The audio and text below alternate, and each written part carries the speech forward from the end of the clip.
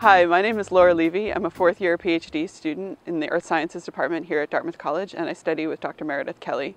I study how the Greenland ice sheet and small glaciers in Greenland have responded to past climate change, and we use that as a baseline for how they might respond to future climate change. We study how the Greenland ice sheet and local glaciers in Greenland have changed over time by two different methods. The first is called surface exposure dating, using an isotope called beryllium-10. And we're actually able to determine when glacier deposits were exposed to the atmosphere. And this tells us when the glacier receded from that location. So we go into the field and look for large boulders that were deposited by the ice sheet or glaciers and sample the top of them. And we're able to bring those samples back here to Dartmouth College and process them and then measure the amount of beryllium-10 in the top of the rock, and using a known production rate of beryllium-10, we can work backwards and determine how long that deposit or boulder has been exposed to the atmosphere, which tells us when the ice sheet was last at that location. And that tells us how the ice sheet or glacier has changed in the past. So we also use another method, which is studying the lake sediments that are in front of these glaciers.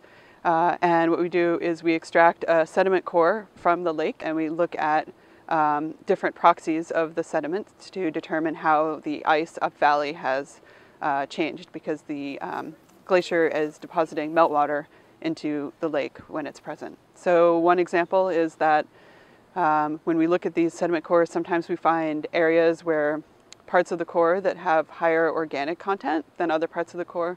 And along with some other measurements, we can look at that, and that might be clues for that maybe the ice was totally out of the basin or had melted completely, and that it was a much warmer climate when you had a lot more plants growing on the surrounding lakeshore and also maybe aquatic plants growing in the lake itself.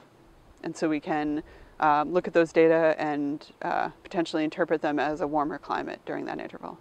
We're able to use these two methods, the surface exposure dating of glacial deposits and also lake sediments, to construct a chronology of how glaciers and ice sheets have responded to past climate changes. So we're really interested in tracking how the ice sheet has changed in the past because these data are useful for modelers who construct models to look at how the Greenland ice sheet has changed in the past. And then they're able to use these models to forecast how the Greenland ice sheet might respond to future climate change.